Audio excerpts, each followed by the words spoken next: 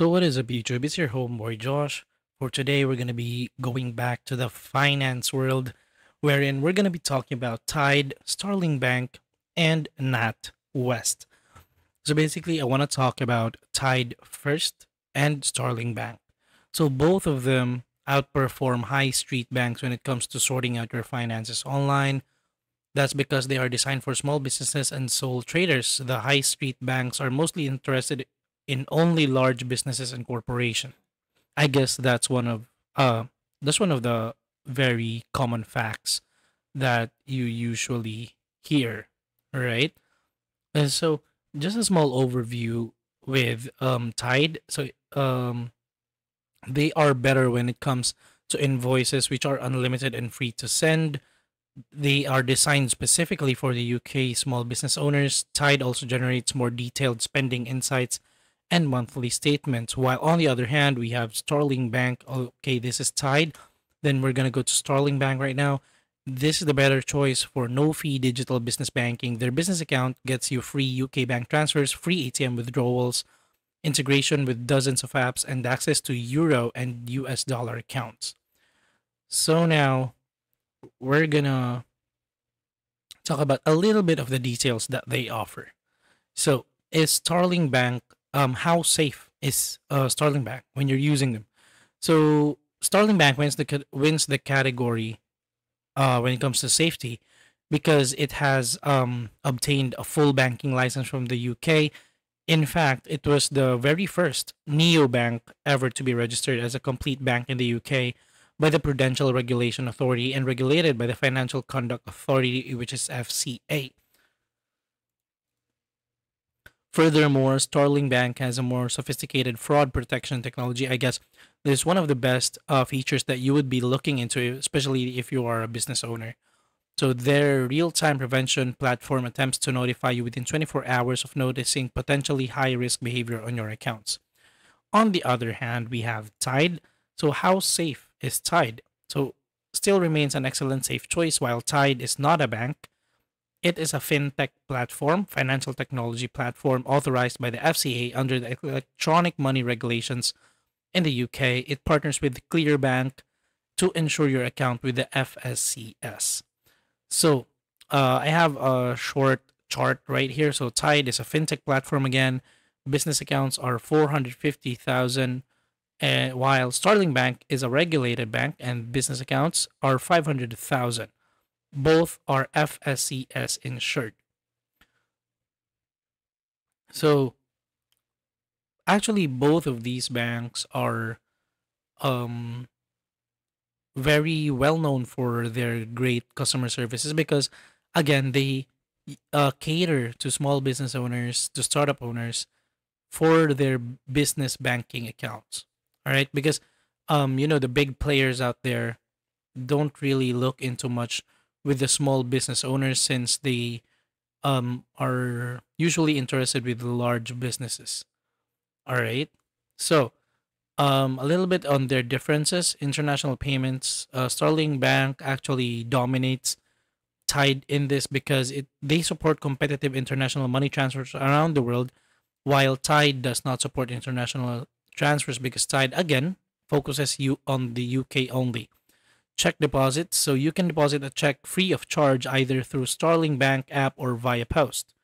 Tide does not support check deposits at this time. Cash flow insights. So Tide dominates this factor because their online platform analyzes your financial activities to project your potential cash flow in the future. So this ability to predict your balance up to 30 days ahead can give you peace of mind as a business owner. It can also give you the leeway you need to make the investments you need to grow your business in the future. So Starling Bank, on the other hand, they track your spending habits, breaking finances down by category. You can automatically set aside savings too, but it does not match up to Tide's advanced cash flow insight features. So again, we're gonna do, with invoicing, Tide is the better one, and then cashback and interest. This is quite a factor because Tide offers 0.5% cashback with their Tide card if you sign up for the cashback plan, which costs £49.99 per month. Starling Bank does not offer a cashback card. This could be a deal breaker right here. So to make it very easy for you to choose, I'm gonna talk about Tide first, right here.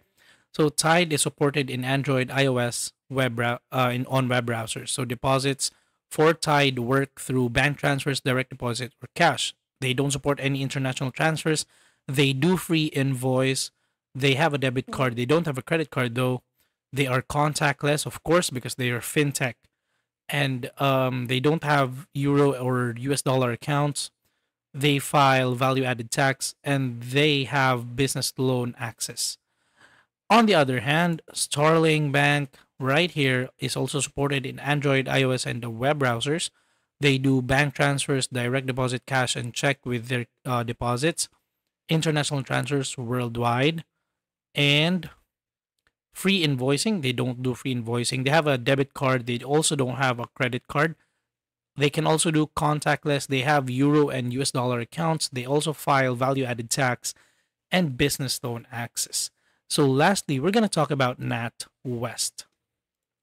Here, this is their website, and I'm going to give you an overview about this bank. So, they are one of the largest banks in the United Kingdom. That's already a factor right there. They offer a range of financial services, including personal banking, business banking, and a wealth management. So, NatWest has over 1,600 branches across the UK and employs around 28,000 people. So, NatWest was founded in 1968 and is headquartered in London. In 2017, the bank had total assets of 333 billion and reported a profit of 1.6 billion. NatWest is a part of the Royal Bank of Scotland Group, which includes the RBS and Ulster Bank brands. The group operates in 36 countries and serves around 24 million customers worldwide. So in 2018, it was named one of the world's most sustainable banks by Bloomberg. That's actually quite an achievement there. So I'm gonna go to the fees of let me see. So the fees are really varying because again they have a lot of accounts. They offer a lot, and if I go through the list of their fees, it would be somehow tiresome to listen to. However, I can give you an overview. So they have, for example, their rewards, silver, and platinum accounts. Let's go for the silver first. So silver rewards accounts, monthly cost is £10. Travel insurance is only European. Mobile phone insurance, yes, they offer that one. They also offer fee free foreign card purchases. They offer a taste card. UK breakdown cover, they don't offer that on their silver rewards. Monthly reward for setting up two direct debits, at least £2 each. They have a fee for £4 for that one, and they also charge £1 for monthly reward for logging into the mobile app. So with the platinum rewards, the monthly cost for that is £20. Travel insurance is worldwide, which is very good. And the platinum rewards account offers mobile phone insurance. They offer zero cost foreign card purchases. It offers the taste card, offers a car breakdown cover in the UK. Monthly reward for setting up two direct debits, at least £2 each, is £5, and monthly reward for logging into the mobile banking app is £1. So you already know the details about these three banks. Actually, they're not three banks, it's just two banks and one fintech. So you already know all the details. Now, the next question is how are you supposed to choose between the three of them? So basically, just simply check your needs, your preferences, and the way you want to do your banking so that you could make the best decision in choosing which of these three are you to choose. Like, are you fit to go with Tide? Are you fit to go with NatWest? Or are you fit to go with Starling?